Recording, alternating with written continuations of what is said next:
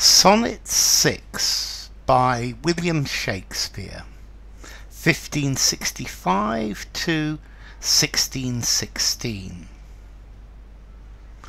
Then let not winter's ragged hand deface in thee thy summer, ere thou be distill'd. Make sweet some vial, treasure thou some place with beauty's treasure, ere it be self-killed. That use is not forbidden usury, which happies those that pay the willing loan.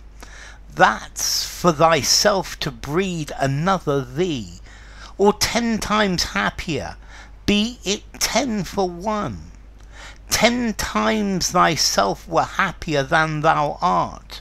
If 10 of thine 10 times refigur'd thee, then what could death do, if thou shouldst depart, leaving thee living in posterity?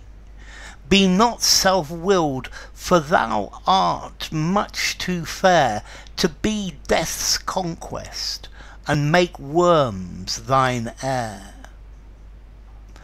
Okay, this is another sonnet by William Shakespeare.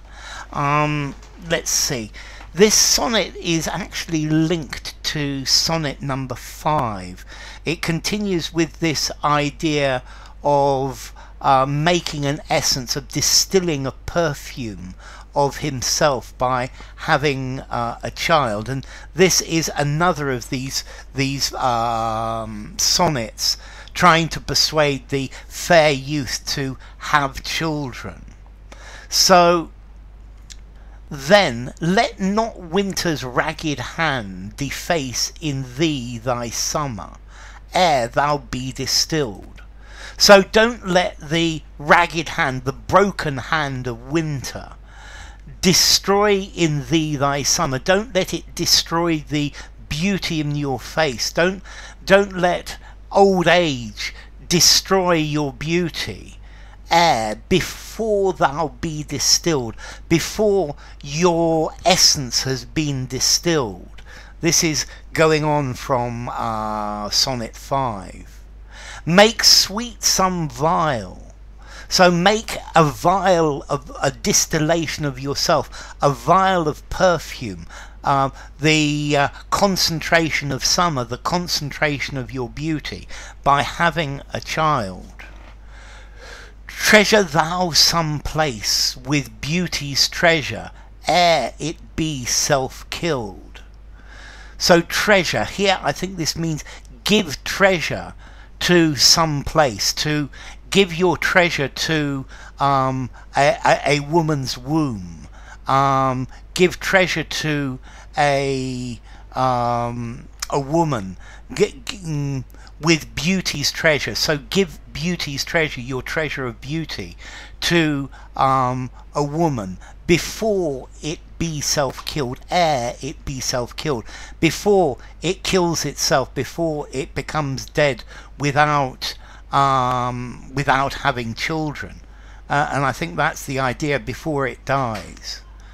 That use is not forbidden usury, and this usury I think echoes back to sonnet 4, where he's taught that there are various financial metaphors that say that accuse the youth of not using his beauty, like not using his wealth to make his wealth of beauty to make money. And he's saying that this is not a forbidden way to use your beauty, which happies those that pay the willing loan.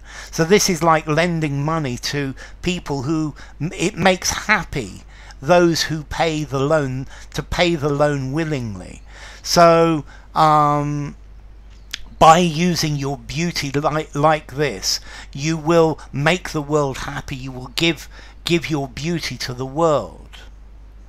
That's for thyself to breed another thee. So it's for you to have a child, to make another you, or 10 times happier, be it 10 for 1. So if you made 10 of yourself, then you would be 10 times as happy. The world would be 10 times as happy. 10 times thyself were happier than thou art. So if you had 10 children, then you would make the world 10 times as happy. You would be 10 times as happy giving your beauty to the world. If 10 of thine 10 times refigured thee. So now he's saying, and imagine if those 10 children had 10 children each. That would be, you would multiply your beauty 100-fold. Yeah? Okay, so the world would be 100 times better. Then what could death do if thou shouldst repart? If you had 100 descendants, then how would death, what would death do? How would death get rid of you? Death couldn't get rid of you. If thou, leaving thee in posterity. So if you had 100 descendants, this would live you alive in posterity, living forever. Be not self-willed. So don't be selfish, for thou art much too fair to be death's conquest and make worms thy heir. So don't be selfish. You're much too beautiful to let death conquer you, to let the worms be the inheritors of your beauty, and let your beauty disappear and rot. And notice as well, be not self-willed. This goes very nicely with ere it be self-killed. So being self-willed and self-killed are maybe Shakespeare's idea of the same thing, and that you must let your beauty live forever. So enough. If you enjoyed the video, give it a rating, subscribe to my channel, and I will see you soon. Bye for now. Sonnet 6 by William Shakespeare.